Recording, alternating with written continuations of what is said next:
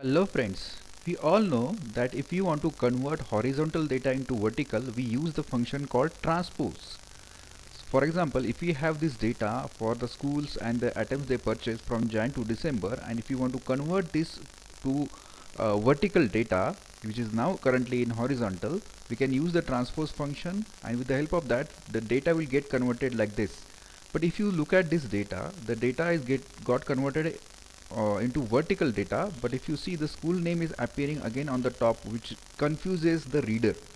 But if you look at this particular data, which is again converted into vertical data, here we have school names as a different column and item names as a different column, and the month column is being added. Opposite to that, the values, different values are being converted vertically. This looks better than this data because this particular conversion is being done with the help of Power Query. It is not very difficult to use the Power Query, so we are going to see in today's video how to convert horizontal data into vertical with the help of Power Query. So stay tuned till the end of this video. If you are not subscribed to this channel yet, please go ahead and subscribe to this channel.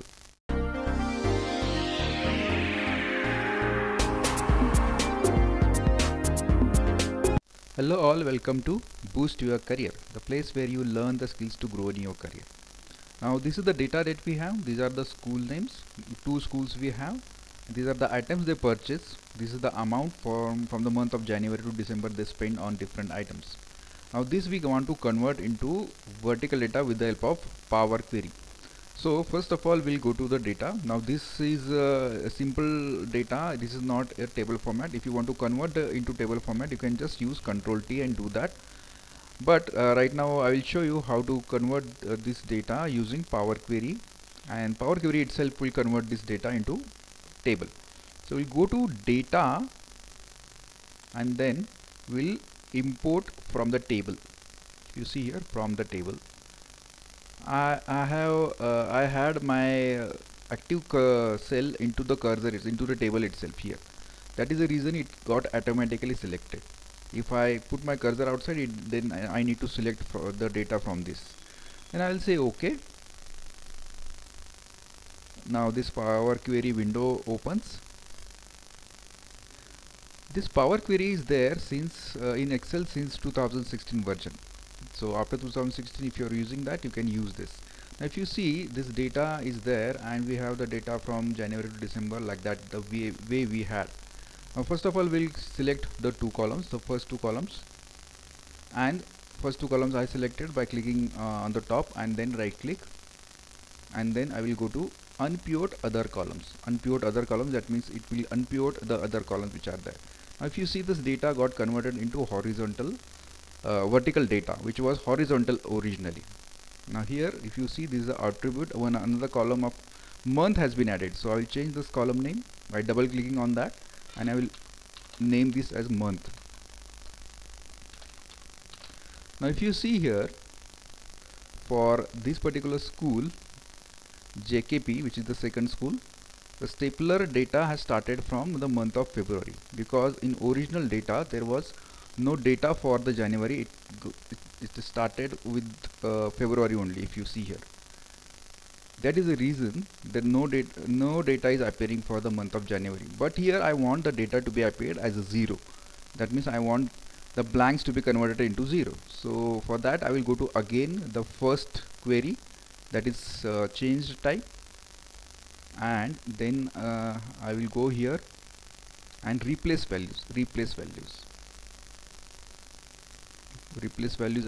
For that, I will select this data from the month of January. You can click on the column side and shift right arrow. Once you select that, then go to replace values. So I'm in the first query. I've selected the data and go to replace values. It will ask you, are you sure you want to insert a step? Yes, I want to insert a step to convert this into zeros. Inserting, so that is the error, that is the warning message that appears, but still I want to go ahead and insert it. Value to find.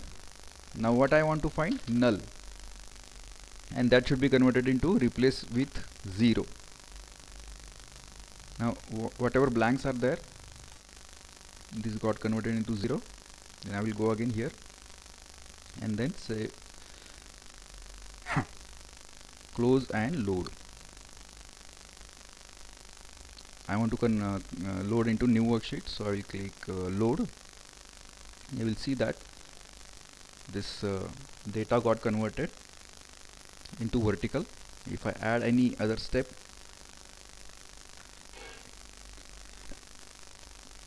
I'm adding another entry here, say pins,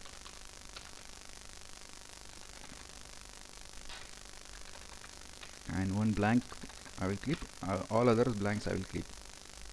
Then again I will go here, right click and refresh. You'll see that the pins data is also being appeared, and for all other months it shows 0. It looks better than the transpose function. It is very easy to use. So this is the way we convert the horizontal data into vertical with the help of Power Query. I hope you like this video. If you want to learn such skills, please do subscribe to this channel. Thank you very much.